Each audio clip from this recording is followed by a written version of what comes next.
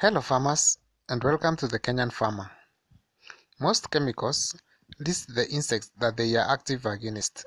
The decision to use or not to use the chemical, the type of chemical to use, how and when to use it, depends on what is the main problem. Let me start by saying that not all insects in the farm are enemies. There could also be some friends. I want you to accompany me to the field and identify common enemies and some friends if we are lucky. This process of identifying pests and diseases in agriculture is commonly called scouting, a crucial step in integrated pest management. So, where do pests live? I can't see any. Well, at times I may note the damages, but that may be a little bit too late. Scouting as a skill can help you establish best early warning systems. Most pests hide themselves under the leaf and are often active at night, operating under the cover of darkness. I think they don't like sunlight.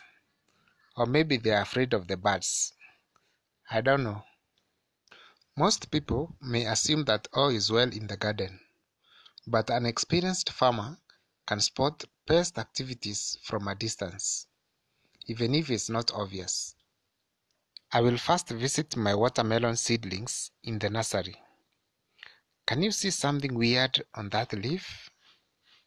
Like, why is it folded? Let's check under.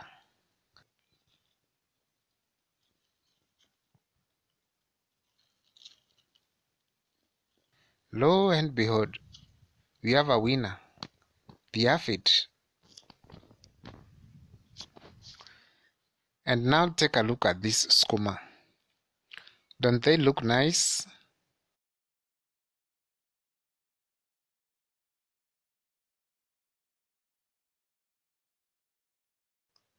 But wait a minute, what's with that plant?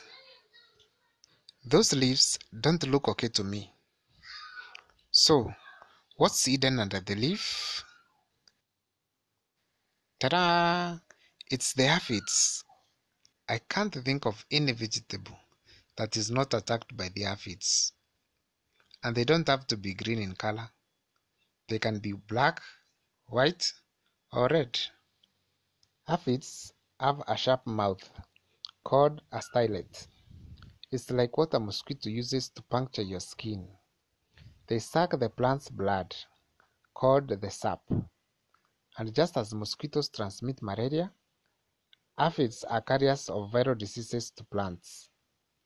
Now, most insects undergo a process from egg, hatching to larvae, then pupa, and finally to adult insects. The process is called complete metamorphosis. Aphids are quite weird. Since they don't necessarily follow this, they can directly give birth to baby aphids by just cloning themselves in a process called parthenogenesis. And imagine the babies are born pregnant to start laying more babies in about 10 days or so. This makes aphids super spreaders compared to other insects. Another weird fact is that aphids don't normally have wings, but when they realize they have become overpopulated on a leaf, now they can grow wings and fly to uncolonized areas.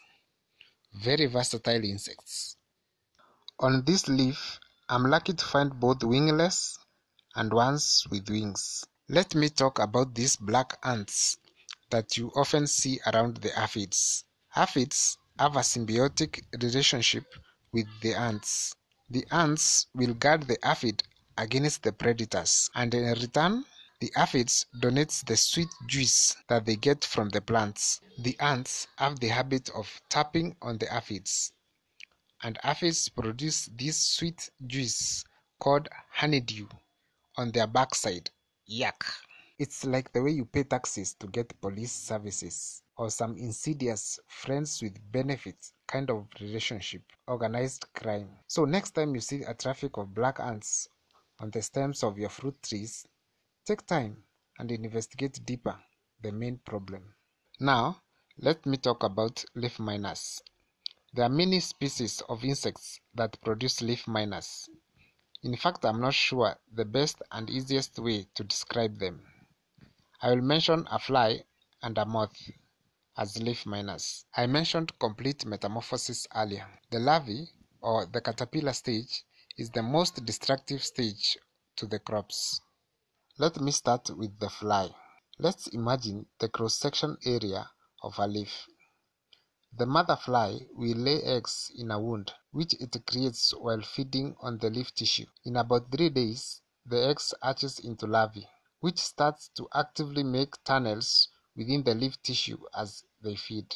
They damage within the leaf. After like a week, the larvae come out and become the pupa on the plant or in the soil.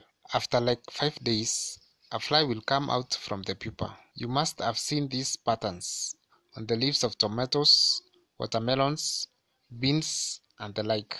Looks like a map to Wonderland. The larvae excretes its waste inside the tunnels, which decay and become food for bacteria and fungi. This adds up to your problems. Affected leaves will wilt and eventually die. Let me say that you may be lucky and spot the adult fly on the yellow sticky traps if you have some. There is another type of a leaf miner that is from a moth, Tuta absoluta. My greetings to all the tomato and watermelon farmers in Mwea, Isiolo, Narok, and Loitoktok.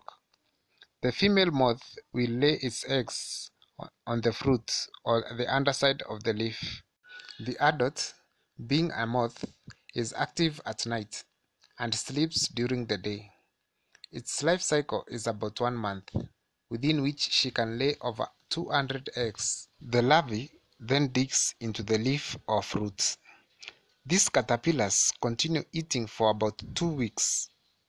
This insect is just bad news to tomato and watermelon farmers. Damaged fruits are not marketable, resulting to losses.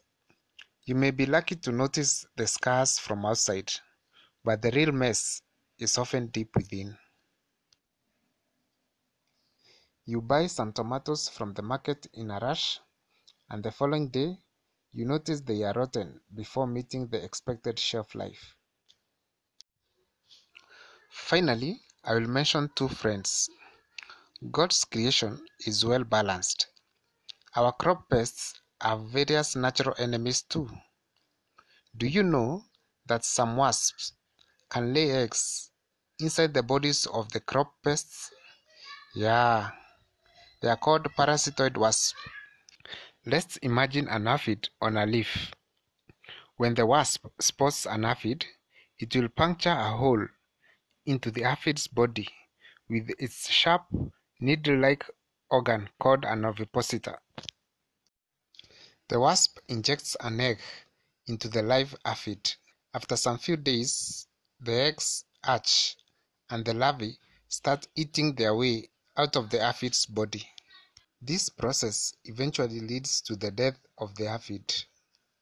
The young wasp will fly away to continue with similar activities. It's like a scene straight out of those nasty alien movies. I can guess where some movie directors get their inspiration.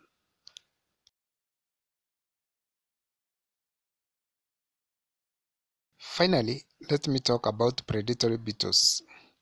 Some beetles are our friends too. An example is the ladybird. There are many types with different colors within Kenya. They search and eat soft-bodied insects like aphids on the plant. Quite brutal, but it works nevertheless. One of the many setbacks in chemical use in farming is that most chemicals we use kills both our enemies and friends. Do you know that we have companies in Kenya that sell these natural enemies? Consider them if you are doing strict organic farming. I hope you have learned something today, especially how wonderful God's creation is. If you like this kind of content, remember to like, share, and subscribe. God bless you and see you in the next video.